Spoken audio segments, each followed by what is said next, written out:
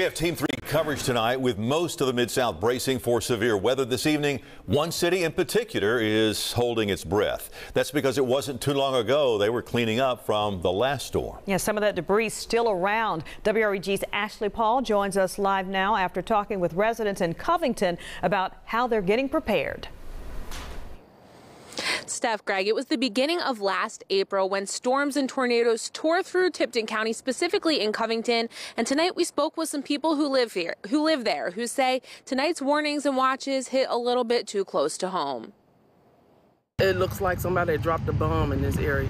Tipton County residents remember 13 months ago when a tornado ripped through their Covington neighborhoods, destroying everything in sight. I was scared to come out, you know, when it just stopped. But my neighbor come over and got me. She just walks through the windows because they were all out. Empty lots and piles of rubble standing as haunting reminders of what happened that night.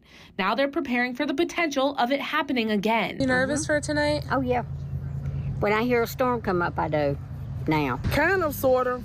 You know, once you go through that, it's kind of like, you know, you always on alert from here on out. Parts of the Mid-South spent the evening under a tornado watch. The bulk of the storm is expected overnight. Covington Police Chief Donna Turner says she has been working with other city leaders to prepare. The EMA director has reached out and met with us. We've met with our city officials, and everybody is just on standby, but certainly we're prepared for whatever it is, and we're getting it out on social media for people to just be weather aware and just be safe. She says they've learned from last year and are ready for whatever tonight may bring. And people we spoke with say they're preparing for the worst, but hoping for the best. It's really nothing much you can do, but just, you know, have everything ready that you think you might need and where you're going to go, you know, in the house and all.